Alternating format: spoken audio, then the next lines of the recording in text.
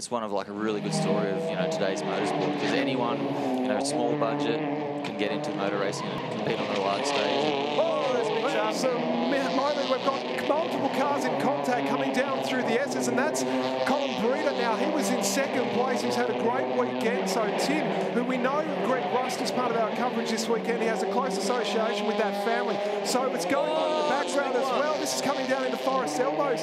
That's the number 30. We have had chaos all over the track.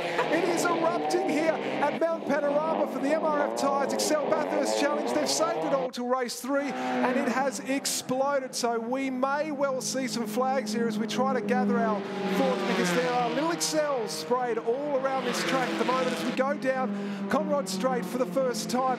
These cars into 5th gear. This is one of the few tracks. So we've had plenty of action here so far. We can see there car number 3 Beautiful. is one of our men involved, Sam Christian, 16-year-old. But it is all happening so far here for the Excels Race 3 at Mount Panorama.